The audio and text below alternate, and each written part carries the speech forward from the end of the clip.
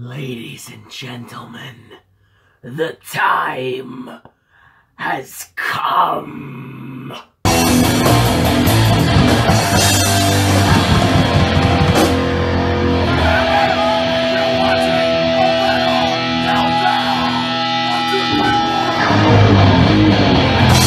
Good morning, metalheads of the internet, and welcome to a new episode of the Metal Meltdown. Today, the prophesized times have arrived. We are finally talking about the best heavy metal of 2020. First, let's go over a couple of ground rules. First off, if I did not review it on the Metal Meltdown, it is not eligible to appear on my list. And second, and most importantly, I want to make it clear, this is not a ranked list. I am not going from best to worst. I am not going from worst to best. I am not going number 10, number 9, number 7, coming in at number 6. My list has been arranged by order of release. So albums that were released in January and February, we're going to talk about first. And albums that were released in October, November, we're going to talk about last. Now that doesn't mean I don't have a number one favorite album of the year.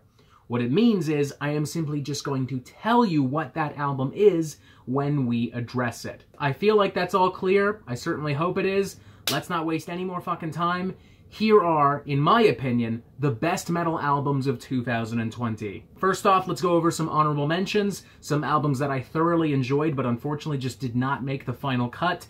The first of these is Splid from Kvelertak, an exciting, progressive, ambitious, and adventurous fusion of hardcore punk, classic rock, black metal, and traditional heavy metal. It is just a hyper-catchy, fun, and engaging record from start to finish, full of attitude, full of moxie, and quite possibly Kvelertak's best record yet. My second honorable mention is Hypnagogic, Hallucinations, the debut album from Bedsore. Through this album, Bedsore have managed an incredibly delicate, emotional, and powerful blend of progressive death metal, melodic death metal, and old-school American death metal, making for an album that is every bit as lush as it is grim, an album that is every bit as evocative as it is demanding, backed up by some amazing songcraft and some amazing performances.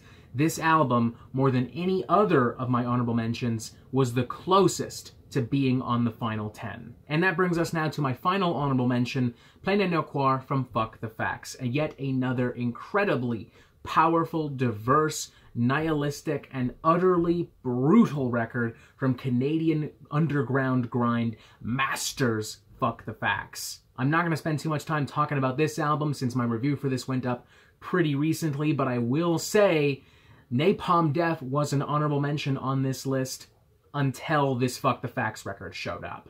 This album single-handedly knocked Napalm Death completely out of the fucking running. Booyah, ladies and gentlemen. Now that that's out of the way, let's officially dive into my top 10, starting with Fluid Existential Inversions from Intronaut, released February 28th via Metal Blade Records. This album shows Intronaut's unique and unorthodox brand of progressive metal at its most exciting, immersive, and ambitious. It is spacey, it is wild, it is unpredictable to the point of being almost accidentally psychedelic. The musicianship is remarkable, masterfully tight, with a kind of improvisational edge and flow that I would expect from a jazz band rather than a metal band, with crisp, clear, striking, evocative guitars, pungent and poignant bass guitar, often dominating the forefront of the sound, weird proggy keyboards and synthesizers, angular, almost mathematical patterns and percussion, and binded by a concept that itself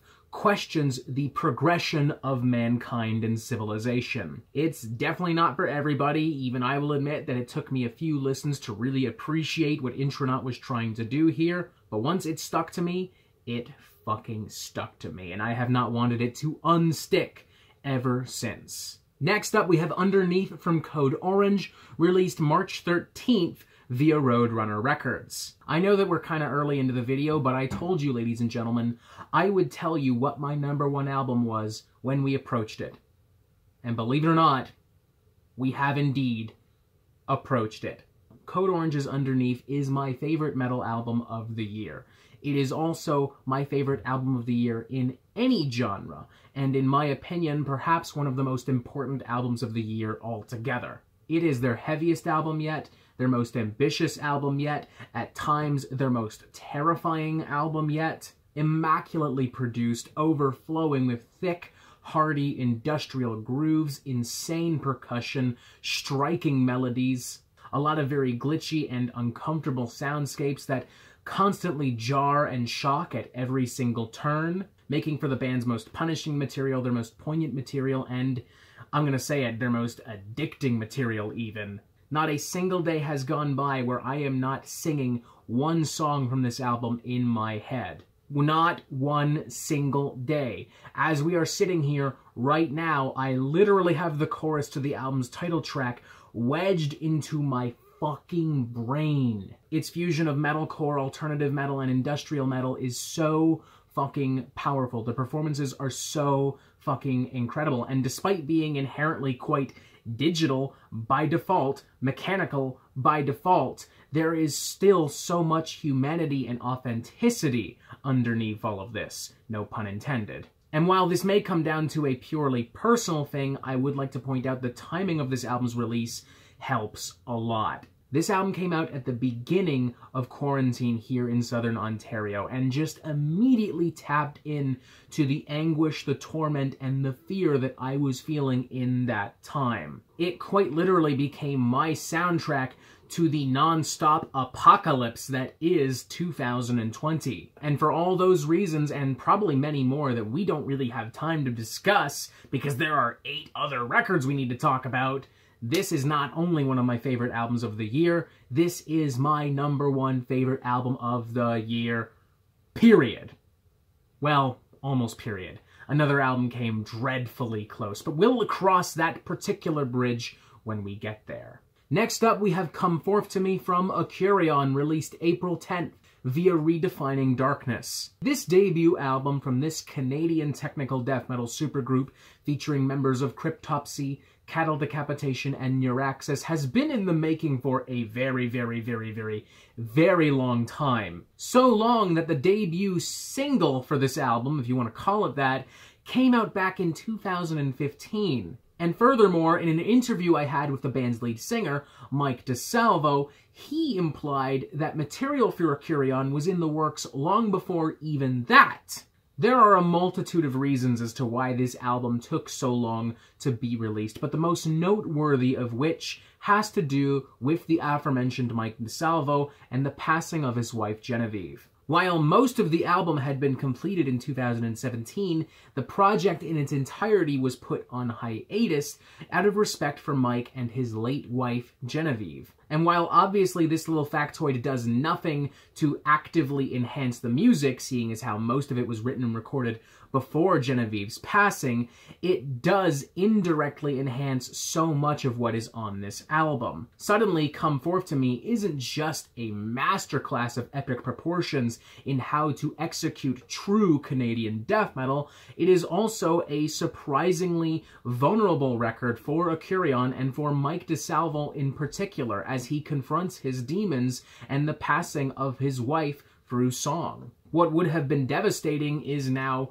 heartbreaking. What would have been brutal is now, oh God, so brutal. As the album simultaneously spreads its incredible and unique Canadian darkness and a kind of brotherly love that you don't really see in death metal at all. And yet y'all are sleeping on this thing. Like, holy fuck, my review is the only one I can find online. Maybe I need to look harder. That's a fair comment before someone says it. But what the fuck?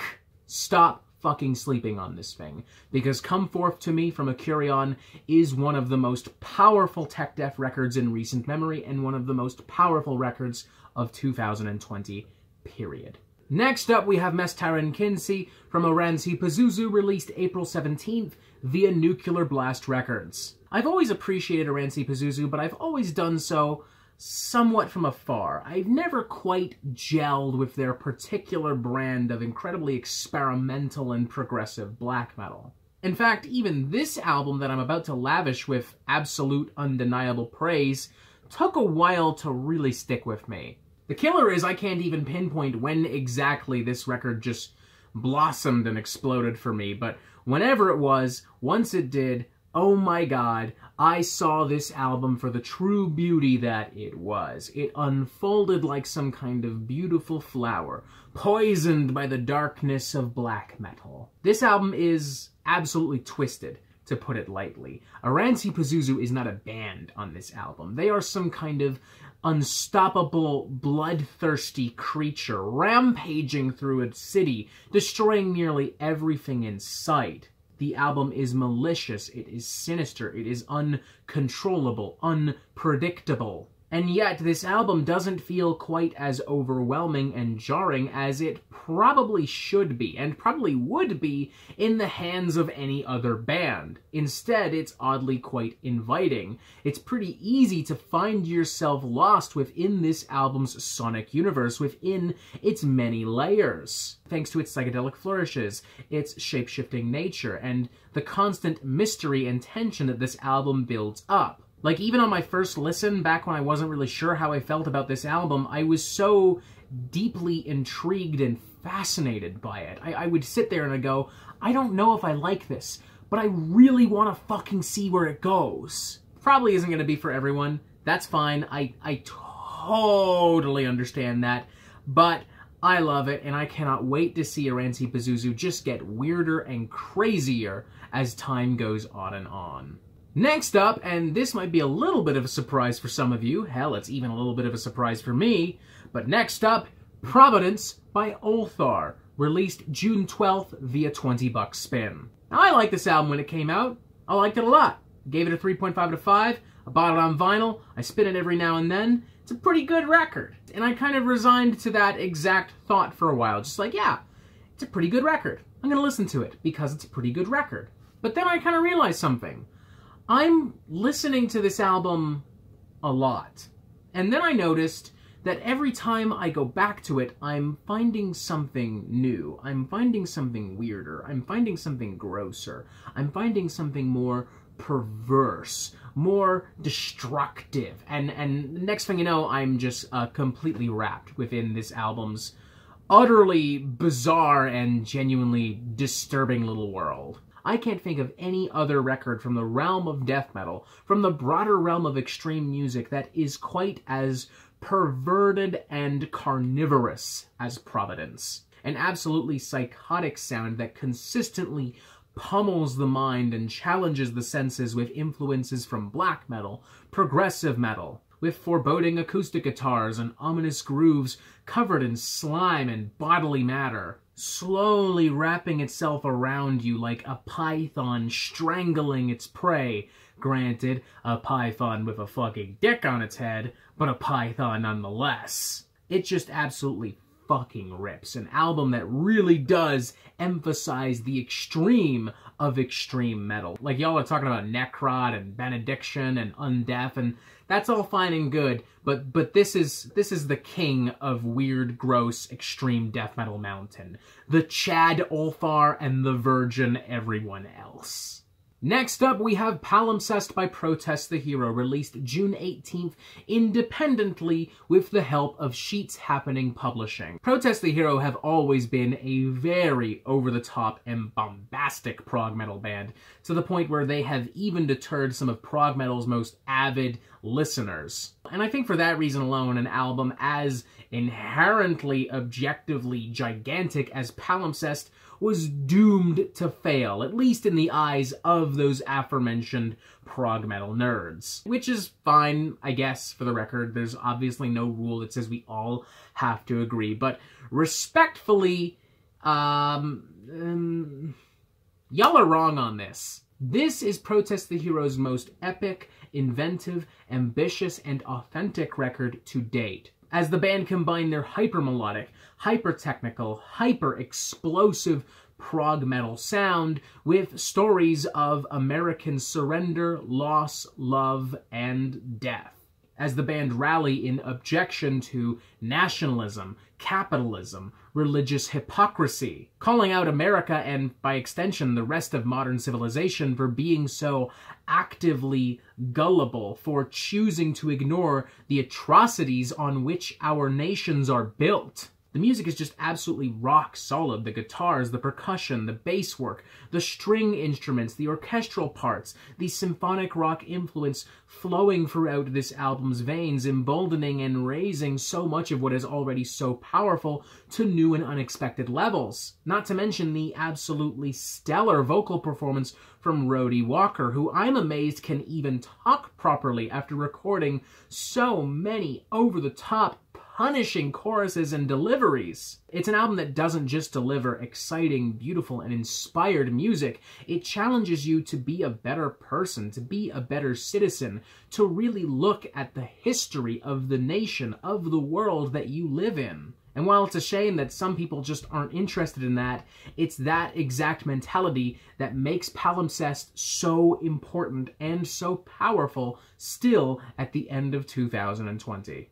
Next up, we have Alphaville from Imperial Triumphant, released July 21st via Century Media Records. Imperial Triumphant has been responsible for some truly mind-melting music in the last couple of years, and as a result, I was obviously expecting more or less the same from Alphaville. What I was not expecting was for my mind to actually be reduced to fucking goo. What I was not expecting for Imperial Triumphant to emerge with, no pun intended, their most triumphant record to date. Their most complicated, their most bizarre, their most immersive, their most challenging. Throughout the entirety of this album, I am finding myself consistently crushed by thick and oppressive walls of blackened death metal, with horns and strings often piercing out of the dark to try and provide light, to try and provide color and relief. Aided by smooth, sensual pianos creating genuinely beautiful and heart-aching contrast, aided by dystopian themes and taiko drums performed by a member of Meshuggah, and by a fucking barbershop quartet and some incredibly puzzling and angular musicianship that taps into your paranoia, that taps into your confusion and insanity. It is a truly deranged record to the point of being mentally taxing, and for that reason, I've seen some of my peers here on YouTube dismiss the album entirely, which is a shame, honestly, because I think there's genuine beauty beneath the madness of this record. It is not confusing noise for the sake of confusing noise. There is a larger message, a larger goal. In bringing the Roaring Twenties to the modern era, the album, somewhat unintentionally, but nonetheless, highlights just how little has changed in literally 100 fucking years. And as a result, provided one of the most cathartic and unique experiences I've had with an album in 2020. For those reasons, this album was almost my #1 of the year, and while ultimately that title does go to Underneath from Code Orange, I want to make it clear, this is only inches behind. Next up, we have Stygian from Atramentus, released August 21st via $20 spin. Much like the aforementioned Akurion, Atramentus is a project that has been in the works for a very, very, very, very long time now, with most of this music having been envisioned, written, composed, recorded, and produced nearly 10 years ago. But unlike the aforementioned Akurion, personal tragedy and loss does play directly into what the album offers and to what the album delivers. As the band's leader, Philippe Tougat, penned this music during an incredibly devastating and incredibly depressing period in his life. As such, Atramentus, despite being inherently objectively quite slow and monotonous, also feels quite immediate. The emotion at the core consistently cuts through the fog, consistently cuts through the droning and the monotony, and makes Stygian not necessarily a fun record, but definitely a very captivating and impressive record. As the album almost forces you to wander barren landscapes, searching for hope, searching for light, searching for anything, really. There are a lot of rich and lush organs. There's influence from gothic metal. There's influence from black metal. There is a very deep, rich, and well-researched and written lore surrounding everything surrounding this project. One that even connects to the lore of yet another project that Phil Tougat has put out, Kvelertak. For these reasons, and frankly many more that we don't have the time to discuss, this is probably the most difficult album on my list to really enjoy. This is the album that will require the most patience. This is the album that will require the most time and effort. But make no mistake, every minute you spare for this record is rewarded immediately. Put very simply, it's an album so fucking good that it's pretty much single-handedly changed how I feel about the funeral doom genre. Almost on par with how Sunbather from Death Heaven single-handedly changed my mind about how I felt about black metal, or how I Am King from Code Orange single-handedly changed how I felt about metalcore. Next up, we have When I Die, Will I Get Better from Svalbard, released September 25th via Translation Lost Records and Church Road Records. I was a big fan of Svalbard's last studio album, It's Hard to Have Hope. I really appreciated how much more emotionally transparent and blunt and unapologetic it was in comparison to a lot of other music released in 2018, coupled with an incredibly unique sound that saw the band finding a very bizarre and intriguing balance of post-hardcore alternative metal and even traditional black metal. For these reasons, I was very excited to hear this new studio album, When I Die, Will I Get Better. But what I wasn't expecting was to form such a strong emotional connection to this record that it, I'll just say it, left me in tears. See, as the band shared their experiences with sexual harassment, sexual assault, rape, anxiety, and dealing with mental illness through song, I was reminded of everything I went through a few years ago with my sister, who herself has dealt with a lot of the things expressed on this album. It was as if somebody had taken that frustration, that anger, that anguish, that evil that she had experienced and translated it quite literally into song. I was reminded many nights of where I held my sister and she cried in her arms, unsure of what to do next. I was reminded of when I had to go see her in a psychiatric hospital because she was just at that low of a point in her life. And I was also reminded of her perseverance, her resilience, her genuine desire to get better.